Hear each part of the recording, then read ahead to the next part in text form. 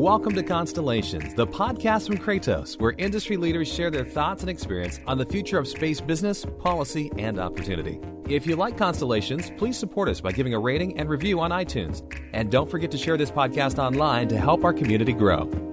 Welcome to Constellations, the podcast from Kratos. My name is John Gilroy, and I'll be your moderator. As you may know, in-flight connectivity is not a new concept. For nearly 20 years, airlines have been offering satellite connectivity to commercial passengers, and most passengers just accept that service on a plane is not going to perform quite the way that it does on the ground. During today's podcast, we will discuss the common challenges and new technologies advancing in-flight connectivity meant to improve performance and the overall end user experience. On the flight deck today, we have John Peterson, Iridium's Executive Director of Aviation, to help us better understand the evolution of mobile connectivity for the aviation business segment. Okay, Big John, we're going to jump right in here. Let's start with some discussion on the market itself. In the recent Euroconsult report, Ground Segment Market Prospects, August 2022, it was said that from the mobility sector, the new terminal market for aero is expected to show the highest growth rate among SATCOM applications, with a 12% 10-year compound annual growth rate, or CAGR. What do you think are the main drivers for that estimated growth?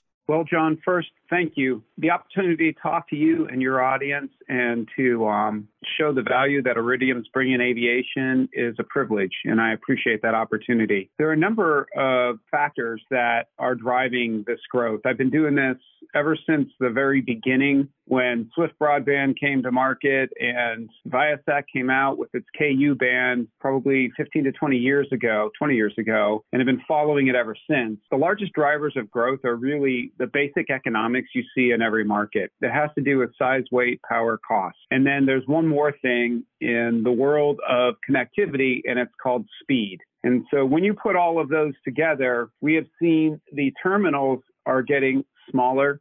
The antennas are becoming more sophisticated. The equipment is becoming less expensive. The capacity is becoming greater, which is making the speeds much faster, and the costs are coming down exponentially. When you see costs that go in the cabin space that are going from dollars per megabyte to pennies per megabyte, the affordability of it and the value it brings to passengers just drive the model. But let's not forget this, the economy, the market has two unique and specific services that have to be provided to an aircraft. The first is the KU and the KA. And ever since Starlink got in there with SpaceX and Starlink got in there, it became super sexy and everybody got real interested in it. And that is really what is used for the cabin services. But we can't forget about the fact that when you're going from A to B, the most important thing is you get there on time, your tickets are low cost, and it's a comfortable flight. And that's what connectivity does for the front of the bus up on the flight deck for the pilots. We know, John, we have listeners all over the world at all kinds of levels of sophistication and understanding concepts we're talking about today. So let's just set the stage, maybe sort of some of the novices here, you know. So give us some examples of how in-flight satellite connectivity has traditionally worked for the aviation market. So in-flight satellite connectivity all started in the very beginning with a very low data rate service that works on what we call L-band. That's the frequency it works on. And the wonderful thing about that is it goes through moisture and clouds. It works in all weather conditions. And it was used to provide really clear voice services globally. So the voice was much better than an HF radio, which was invented back in World War II. And it was used for very basic data services in order to get data to the air traffic controllers to tell them where you are and when you're going to arrive. And that's where it all started. Then the business aviation community thought it was great to have that, and they wanted to keep the executives, the high net worth individuals in the back of the aircraft connected. This is before the internet, so what they wanted was phone services. And then as the internet came out and email was invented, the people wanted to start using it for phone services and email services. And John, you may not remember this, but at one time, we got a smoking fast internet service at 64 kilobits per second. And people would pay as much as $18 a megabyte to get that 64 kilobits per second on a business jet. Today, we use what are called Ka and Ku frequencies, much higher frequencies. They don't work so well through moisture. So you get some big clouds in the sky and the service doesn't come through. That makes its availability such it's not effective for it to be used as a safety service for the pilots, but it's a great service for the passengers. Because now what we're seeing are speeds that go as fast as 100 megabits per second, and the prices of this are in the pennies per megabyte. I was in a classroom last night. I was telling my students that everyone's got challenges. Wealthy people have challenges. People in college have challenges. People looking for jobs have challenges. Challenges are just full of everyone's life. In your world, in your market, what are some of the challenges to delivering faster and more reliable service on an aircraft? So for Iridium, our focus area is really providing the safety to the cockpit, to the flight deck, to the pilots and the crew. And the challenge in that is making sure that the system and the network has availability that ensures that those messages get through no matter what the weather conditions are and no matter where that aircraft is in the world. And as we all can appreciate, when an aircraft is flying, you don't want to see the equipment get so hot it smoke or catches on fire or creates some hazard to other pieces of equipment on the aircraft, because it would be very dangerous. And this is where Iridium and our value-added manufacturers excel. They're very good at taking what we have for our modems and our capacity, our satellite capacity, and turning that into a product that can be used on an aircraft. And John, it's interesting. You have to have an appreciation for these things. When you think about your iPhone or your Android phone, and you think about how small it can be and how flat it can be, and it has an antenna on it, and it works no matter where you go in the world, and it connects, and it works fairly seamlessly. Those antennas and that technology and making that work when the satellite is over 500 miles away from the antenna and the aircraft is going over 400 miles an hour, 500 miles an hour, and you put those things together, and it's a very interesting physics problem to ensure that the quality of the service that's provided is such that no matter how bumpy the flight is, no matter how bad the weather is, no matter where that aircraft is in the world, whether it's in the Arctic or over the Amazon, that call has got to get through, and it's got to be just as clear, or the message has to get through, and it has to be just as reliable as what you would expect right now on this podcast communicating over our internet connections. There can be no exceptions. And those challenges are wonderful physics problems for our antenna manufacturers and for our value-added manufacturers of our products. And it takes a little longer to get that stuff to market. So John, on the way over here, I drove through Ashburn, Virginia, the largest amalgamation of data centers in the world. And I talked to a lot of people about data centers. There's lots of new technology. I mean, it's changing quickly in so many aspects. And the technology is changing in your world too. So tell us about some of the new technologies here that are reducing or eliminating some of those problems you just enumerated.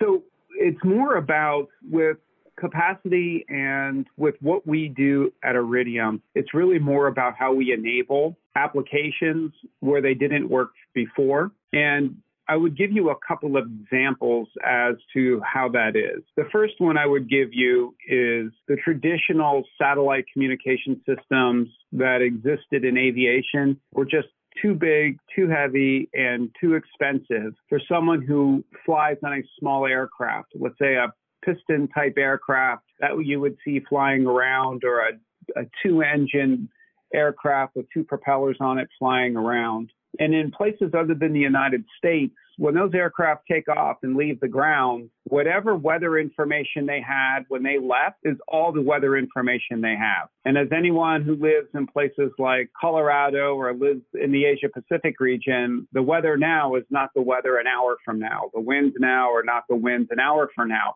particularly during typhoon season or monsoon season and things like that. And so the ability to get an accurate weather update of graphical weather while they're in flight is non-existent.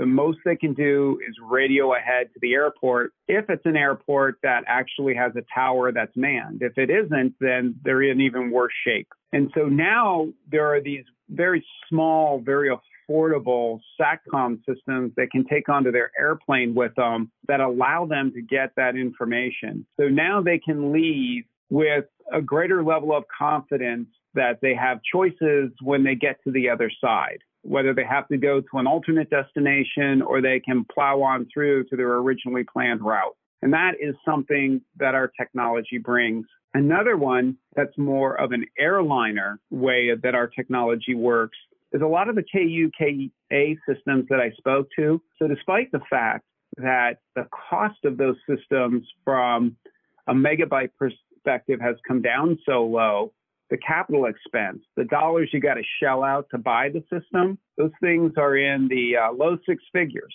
And not every airline in the world wants to shell out that much capital or can afford to shell out that much capital to get some data on the aircraft. But in kind, those same airlines are losing millions of dollars a year because when the food cart comes down the aisle, people hand them credit cards that are either stolen or there's no money left on them. Yep. And when that happens, the airline's done because they've already served the food. The passenger has left the aircraft, and there's nothing they can do to get that money back. So what's a really low-cost way that the crew can do very simple things like transact a credit card no matter where they are in the world, and the crew could possibly pull gate information no matter where they are in the world. And that's where our solutions come in. Because now for a few $1,000s, they can put a solution on the aircraft that is tens of dollars a month to maintain, and they can provide that information to the crew. And it becomes very affordable. And the return on investment to an airline is within months because the cost to apply that service to the aircraft versus what they avoid in lost revenue from fraudulent activities is fantastic. And we're really happy to see that our value-added resellers are able to be creative and like AirFi in the Netherlands, they're able to be creative and they're able to find different ways, different niches in the marketplace to apply technology in a cost-effective way. So we're real happy to be a part of that. You know, John, that credit card story really kind of paints the picture of the value you can bring to the aviation community here. Because I'm such a sophisticated gentleman in doing the research for this interview, I went to Twitter and I looked at your company Twitter and I scrolled down and I saw a real good visual depiction of what a satellite network looks in around the Earth. And so I got a satellite question for you here. So what are the advantages of leveraging these LEO satellite constellations for aviation networks? I'll tell you, there are a number of different things, but let me comment on two. The first one I want to comment on, the closer the satellite is, so the speed at which data travels, the speed of light is fixed. So naturally, the closer the satellites are to the Earth, the less time it takes for the data to get to the satellite, get to the ground, and then return back to the user up through the satellite. That's latency. So the latency is quite a bit less. So when you have lower latency, you have a better experience in both voice and data services. Your applications are snappier and they work more like you would expect from a cell phone tower. And your voice services don't have that delay when one person stops talking and the other person starts talking over top of them. And so that's one. The second area is Iridium is quite unique. So when Iridium first began, they invented the ability, they were the first to be able to do cross-satellite links. What that means is I can be on the Arctic Circle and talking to the satellite that's directly above me, and my voice conversation will bounce across the satellite through space, and it will come down in Tempe, Arizona, where it gets on the internet and somebody can hear my conversation. That is unique. Iridium is the only satellite constellation in the world that is successfully doing it. And we did it on our first generation satellites, and we continue it on our second generation satellites. And so that cross-link capability also provides a great deal of security as well, because now data can go up to the satellite, bounce across the satellites, and come down on the ground where it can then be VPN'd to a customer. And we're real excited about having that distinct advantage. Traditional satellites, the way they work, even when you talk about the low Earth orbit satellites, what they do is they're a bent pipe is what we call them. So the message goes up to the satellite, and the satellite has to send it right back down to the ground again for a teleport on the ground to hear it. If you're over the ocean, it's not a convenient place to put a teleport. So while the constellation may be global, the service isn't global because the satellite in the air has to see a teleport on the ground because there's no crosslinks, nothing to do with the data if it can't see a teleport on the ground. You know, John, the Constellations podcast was launched back in 2017. It was a small step for man, but a giant leap for podcasting. For the first time, you got to listen to leaders who focused on innovations in satellite and space networks. Today, thousands of people from all over the world listen to Constellations. And thanks to you, we've grown into more than just a podcast. Sign up for the Constellations newsletter to receive articles on current industry issues, podcast summaries, and contributed blog posts at constellationspodcast.com. Well, John, we began this interview talking about ground segment little, and then we moved upstream to the network. Well, let's try to bring these two together. Let's try to connect them together. So what are the hardware and software components that are necessary to make this LEO connectivity work on an aircraft? So the first part, let's kind of follow a packet of data and talk about it that way. So, John, you're sitting on an aircraft and you want to send a text message to one of your many fans, or you want to send a tweet out to one of your many followers that are out there. And so what you want to do is you send the message. So that packet of data goes across the Wi-Fi system on the aircraft. It goes into what we call an aircraft equipment modem, and it goes from that modem to the antenna, from the antenna to the satellite, from the satellite to a ground earth station. That ground earth station may be in Norway, it may be in the United States, it may be in South America. It hits whatever ground earth station is closest to where that message was originated. From the ground earth station, it is VPN tunneled through the internet securely to Tempe, Arizona, where it is then turned over to the internet. And so all of those things must exist. In Leesburg, Virginia, we have our pilots for our satellites who work there 24 hours a day, 7 days a week. And yes, satellites flying at 17,000 miles an hour above the earth must be piloted. Somebody must fly them just like you fly an aircraft. And so all of the software that's associated with that activity is homegrown software, unique to our experience. And then the other software that is included in this is all of the traditional software you would see in any of your cloud services. So you have all of your firewalls, you have all your switches, you have all of your servers, and some of this stuff exists on private clouds and other ones exist on the public clouds like Amazon or Azure. John, earlier you differentiated between the communication requirements for the pilot in the KU band and then the passengers. Okay, let's do a further differentiation here. What about the difference between commercial applications and UAVs? That is such a fascinating topic. So what we're trying to do, the big difference between the commercial aviation and the UAVs is in commercial aviation, everybody's trying to figure out how to download a website onto their phone or download the weather into the flight deck. In UAVs, obviously it's unmanned, so there isn't anyone on the aircraft, obviously. So everything about UAVs is getting information from the UAV to the pilot who's on the ground. And we have shown, and we are very excited working with our partners,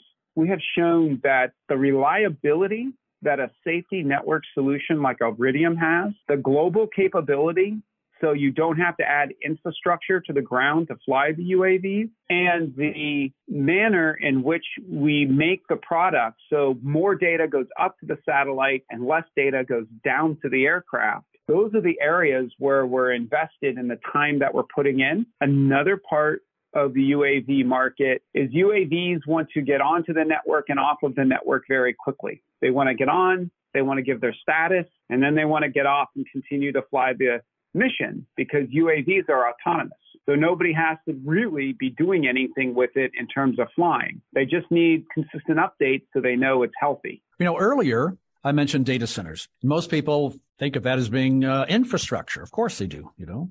So let's talk about infrastructure in your world. So what ground system infrastructure is required to support LEO for these aviation networks? So the first thing is in Tempe, anyone who wants to work with our Iridium Certus capabilities, our network, they have to be co-located inside of our Tempe. We want to maintain security, and we want to make sure that we understand who is getting on and off of our network. So they have to bring in their servers, their firewalls, their switches, and they've got to rack them just like you would in any data center like Amazon Web Services or anybody else. And you've got to rack those appliances inside of our data center. And then we turn the data directly over to that value-added reseller that is co-located with us. And then they then put that out onto the internet.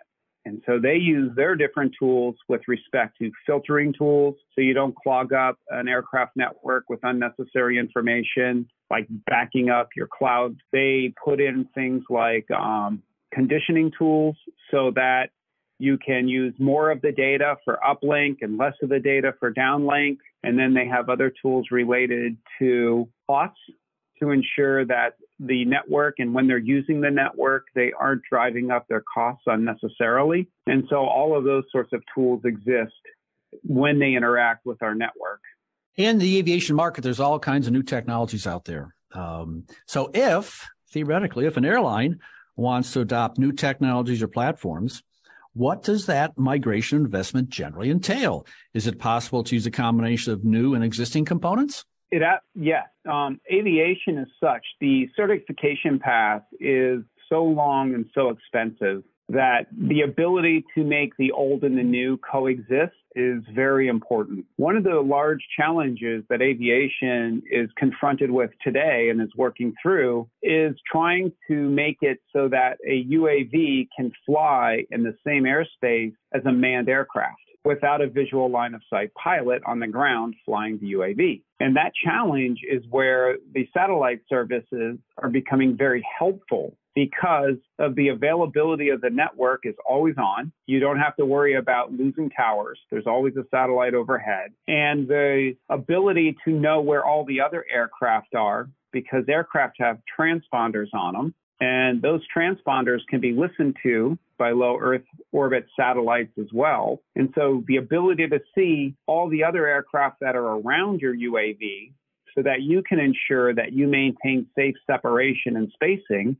as you fly cooperatively in that airspace. These are the areas where satellite is becoming very helpful because the cost to put ground infrastructure in order to fly UAV safely in a mixed airspace is very expensive, and it takes a long time, and who's going to pay for it? John Peterson, hold on to your hat. We're going to use a four-letter word. Here we go. The four-letter word is cost, C-O-S-T. So, because whenever the topic of in-flight connectivity comes up, cost comes up all the time, especially for the end users, like my daughter flying to Seattle in 2 weeks or something. So what are some innovations that are helping to deliver advanced satellite connectivity to airlines in a cost-effective way? One of the things is the newest generation satellites have more capacity. So, and capacity is a commodity, and it's a very simple thing. So old satellites may have had capacity that would allow you to have 1,000 users, and each of them gets 1 megabit per second. Pick arbitrary numbers. And the newest generation satellites are allowing hundreds of thousands of users and giving them 100 megabits per second. And so when you have more capacity and you can bring on more users, your cost per megabyte goes down dramatically. And so your ability to fill, because you can use more users to fill that capacity, you don't have to charge as much money per user. And that is the biggest change that we are seeing. And that is why, as we see Starlink go up with thousands of satellites, increasing the capacity, as we see the Viasat-3s go up with terabyte satellites, these gigantic satellites that have all this capacity. Iridium Next went up that has, for L-band and for safety, that has dramatically more capacity than we ever had on our previous satellites. These are the sorts of things that are driving down the cost models so that it is more affordable for the people and you can get to a broader number of users. From a recent article in Avionics International, some airlines are finding creative ways to offset the investment costs of adding or upgrading connectivity to their aircraft. Can you share your knowledge on what they're doing? The one would be an example that I provided just a bit earlier, John. One is defraying the cost of fraudulent credit card transactions. So that is an easy one. A second one is getting better visibility in real time of the aircraft and all of the other aircraft, so that, and as well as cross-referencing that with weather, so they can catch the winds. They can optimize their takeoff and landing in order to save on fuel. Another one is the ability to defray costs by charging people for certain services. And as the cost of the service goes down, the amount that they have to charge the passenger goes down. And so the capture rate goes up, which makes it more cost effective to add the services to the aircraft. And finally, there's a lot of work being done today in telemetry. And a lot of they say that data is the new gold. Isn't that what kind of came out over COVID? And so you have all of these enterprises, these old industrial enterprises with large installed bases suddenly saying, we can do predictive maintenance, we can do predictive analytics, we can do all of these other things for a fee so that you can lower your operating costs. And that's the next horizon in aviation and data on the aircraft. That's the area where a lot of money is being spent in analytics and in real-time data transactions in order to figure out what the perfect algorithm is. John Peterson, in an attempt to be transparent, I'll tell the audience here that I tried to connect you on LinkedIn earlier today. And while I was on LinkedIn, there was some little like an article or some kind of a feed about satellite to cell technology. It's just like it's everywhere. I mean, it's like, is it in the 7-Eleven now? It seems to be so popular. Everyone's talking about it. So what effect, if any, will new developments in satellite direct to cell technology have on the aircraft delivery service? The number one thing, so I'm a product marketing guy at heart. You can never miss an opportunity to have a good pitch.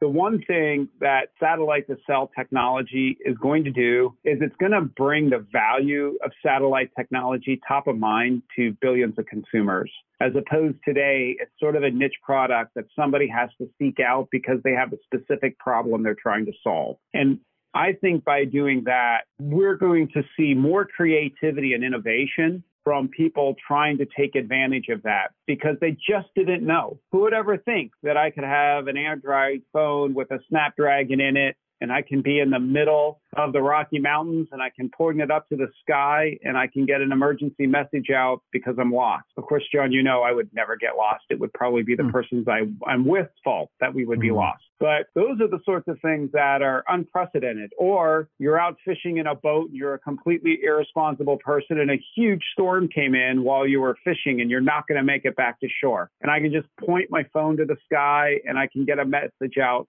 with my last known location so they can come get me. These are things that never existed in the mind of the common person. Now they exist. We have all sorts of products like Garmin InReach, and we've had satellite phones forever and those sorts of things. But as I said, that's somebody trying to solve a specific problem, looking for a solution and finding satellite and then looking for somebody to buy it from. So if you think of the ease of purchase, it's very complex. Now all of a sudden, the phone you bought at the local store has a satellite service with it that you can use simply by pressing a button. That's fantastic. And what that does for us is going to be unprecedented in terms of growth. Because once people realize what's available to them, it's unbelievable how much innovation comes. Crystal ball time here, John. So looking to the future, what do you think is next for connectivity technology in aviation?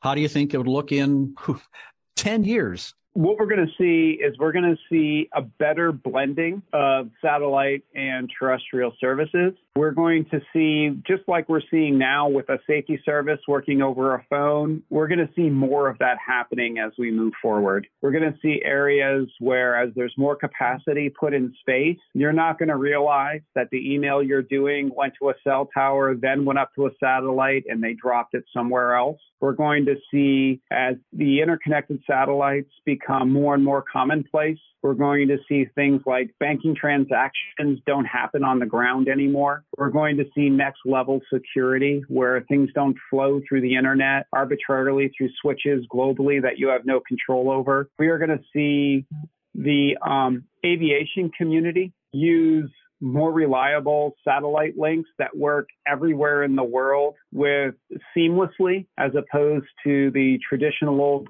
clunky VHF towers that have been out there since World War II. We're going to see things that work in an interconnected manner more seamlessly because it's the best way to handle the packet at that moment in time. Wow. After this interview, I think many of my listeners here are going to really look forward to a better flight experience down the road.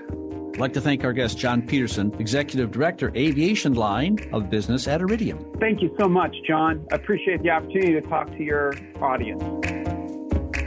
Thanks for listening to Constellations, the podcast from Kratos. If you like this interview, please subscribe, tell a friend, and give us a review.